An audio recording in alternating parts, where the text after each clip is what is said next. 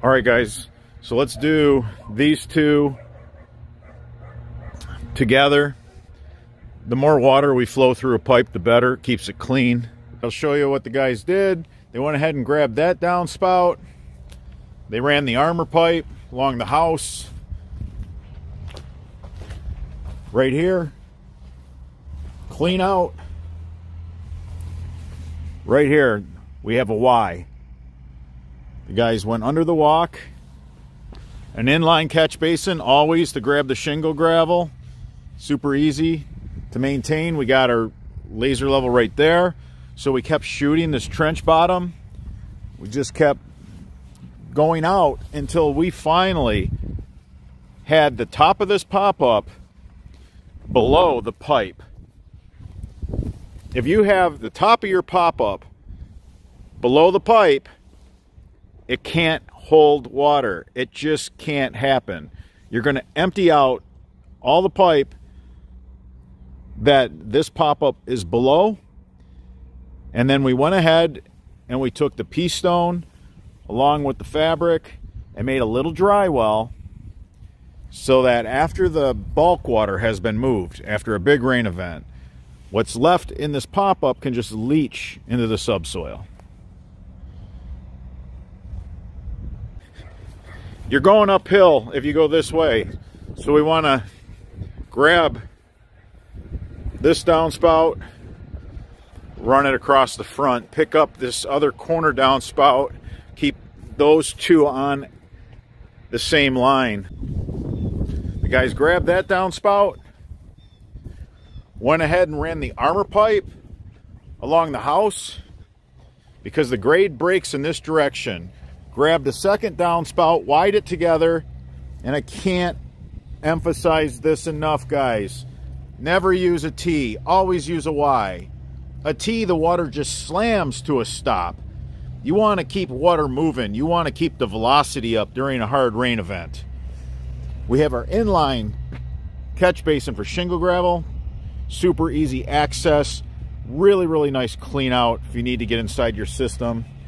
And again, with the laser level, the guys shot this trench and they just kept going out until the top of this pop-up was below the pipe upstream.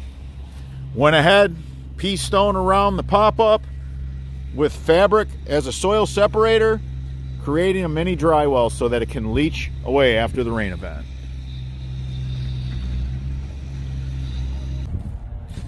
Okay, it's really flat in here, and right now the water is too close to the house, and this has been a problem.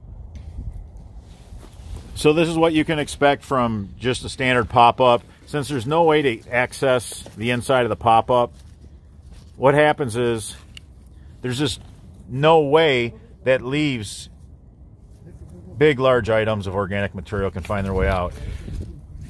You can't service it. You can't get in here because the way this pop-up is made, there's this bar going across, so you can't fit your hand in there. So, you know, I want to just take this opportunity to show you what we see every day. You know, you can just see the grass roots were all growing down in here because this is not done like a little, you know, mini dry well. And then once that started to plug with organic material, you know, just nothing was getting out. Nothing. So that's why we're here. They've had trouble with their roof runoff water, and it's caused them problems. Never just run 10 feet away from the house. I know the big box stores sell pieces that are 10 feet in length, and it's very misleading, but get the water away from your structure. Get it far away from your house. The farther away you get from your home, typically the more fall you're going to get, and what that means, you're going to empty the downspout line, and it's not going to hold a lot of water. A lot of times up close to the house, it's really flat, so the line is going to stay full of water. If you can get the line out far enough, you will empty the entire system, and when winter comes, there is no water in the line to freeze up. If you live in a sunbelt region, you don't want it full of water because it's just going to end up giving off a pungent odor. Stale, stagnant water that sits during hot weather just ends up giving off a really strong odor. And for whatever reason, earthworms find their way into these pop-ups when they're full of water, and that really smells bad. So build your systems so that they don't hold water. Whether you put in a clean out up at the house or one of our inline catch basins that you can use as a clean out access, or both. A lot of people like to have all the options available to them. And sometimes your situation won't allow for it, but when you can, the clean out access up at the house is just a really nice convenience. Maybe you never need it, but the day you do, you'll be glad you have it. It does take a little more skill to install one of these than to just take a gutter adapter and connect it to the corrugated pipe and run it out to your yard. It's not a must. Again, it's kind of a luxury. Again, I'm going to keep reminding you guys, always use a Y fitting when merging two lines together. Never use a T fitting. The water just slams to a stop. You want to keep water flowing freely. All right, so this existing downspout ran to here. That's not far enough. You know, just 10 feet. And they sell these pieces that are 10 feet long in the big box stores. So unfortunately, people are misled. You want to go farther than that typically. It's super flat up here, so we need to get the water out of here. There's no way we can empty this line. It'll just freeze in the winter. Super flat up here, so it's just going to stay full of water. So we ran it as the grade dropped. We're going to empty the line out entirely. We have our clean out right here, and then we have a short run. We have two downspouts, and this is a commercial style roof. It's just insane. We Y them together. All right, you see all the Y fittings that we use. We don't have any T's on the truck. We're going to dig out a little extra dirt to fit that larger fitting, which is a Y fitting right there.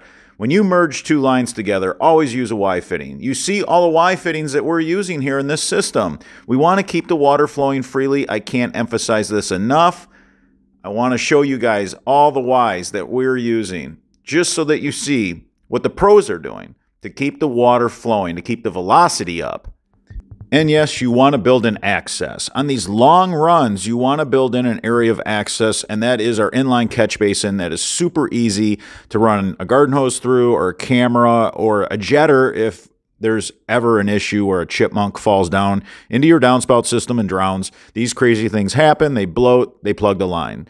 So always make sure that you build your system so that in the event it needs service, it's serviceable. It's super important. When you build a underground downspout system, you'll kick yourself later if you can't access that pipe, if you can't access that main line.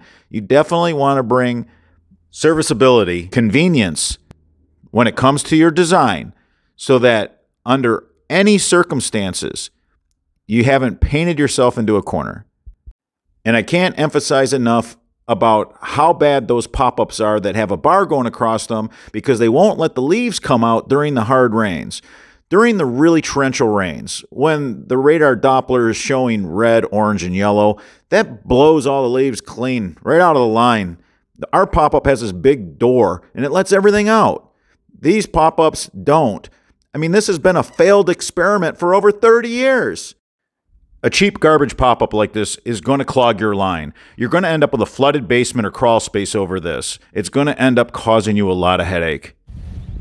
Here at French Drain Man, we have the answer. Super easy to get your hand inside. Go ahead and grab leaves, sticks, pine cones, anything that floats.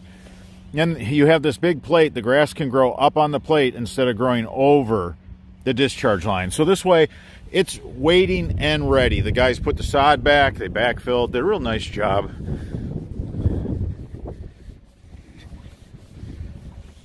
Got our inline catch basin for shingle gravel, and it's super easy to get inside. If you want to just run a garden hose, run a jetter, whatever it may be, you just want to have access. Don't paint yourself into a corner. People always want to know, how far do you run your downspout? You run it until the top of the pop-up emitter is below the pipe up there. That's the only way you're going to drain it out, so it's not holding water. So sometimes you end up with quite a far run. Again, super easy to get leaves out of there. We're not having any issues with lawnmowers cutting these off. It's a big enough lid. Water has no problem floating it during torrential rain events. Under low volume rains, we have two ports. They come out, the water just under low volume rains. It comes underneath the plate. Literally just, it's a dry well, it's a soak away. When this gets super saturated, you can see some water start to swell up. But again, we got 2 ports right under the hinge here for the water under low volumes. And then when it's really moving a lot of water because you have a torrential rain, well, that's not going to have a problem keeping up. You can put 4 downspouts on 1 pop-up if that's what you want to do. If you have a shingled roof, you definitely want one of these inline catch basins. Shingle gravel is going to come down the downspout, and then within the first 10 feet, it's going to start to slow down. When water's pushing on it, you know, you can push it down into a catch basin. That's why we put these inline catch basins. Now, anytime you connect pieces of pipe together for a roof runoff system, use an external coupler. Notice how the guys are using an external coupler here. Pay attention to this. It's really important. If you use an internal coupler, you're going to create this damming effect, and leaves are going to get hung up on it and not make it to our catch basin pop-up combination. That was an external connection, guys. It was on the outside of the pipe, not the inside. Beautiful install by the pros here at French Drain Man. Can't say enough good about these guys. Please give them a thumbs up because they definitely have earned it. So what we do is we take this fabric, this soil separator, and we put it on the soil itself between that and the pop-up. We pour the pea stone on the fabric around the pop-up, on the outside of the pop-up. The catch basin you saw and the pop-up are done exactly the same way. The pop-up and the catch basin are done identical. We have an open bottom situation with the pop-up. We have holes drilled in the base and bottom. We put the fabric underneath them, and then we go ahead and we put the pea stone on the fabric, and the pea stone is around the pop-up. This is a soak-away design. Basically, you don't want water to sit in your pop-up. You're going to invite tree roots, all types of bad things to happen. We've talked about it earlier in the video as far as the pungent odors, the mosquito hatchery, just everything that comes with it. It's a petri dish. You want to build it like a soak-away so that any water that's left behind after the rain event and all the bulk water has been moved through the drainage system, now what is left at the very end of the line, because that's where water is going to sit, is the lowest point of your underground roof runoff system, and that should be your pop-up.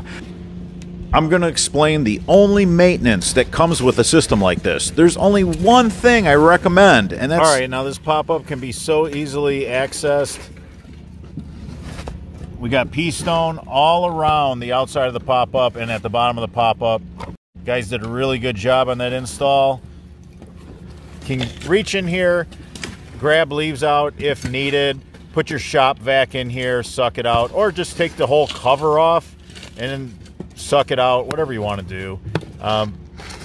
If the grass grows over this, that's why we did this turf restrictor plate. I think we did a great job of making this look nice with the herringbone pattern. I know everyone's pretty vain about what they put in their yard, but the grass is going to grow over this. That's okay. We just don't want it to grow over this. That way when you have a really hard rain, torrential rain, the water can flow. You want to make sure that the water will daylight. I would recommend once a year just cutting the turf off of the turf restrictor plate to kind of reset the clock. And that's it. If you're responsible about your roof runoff, you will not end up with flooded basements and flooded crawl space. If you found any of this information helpful, give us a thumbs up. It supports the channel.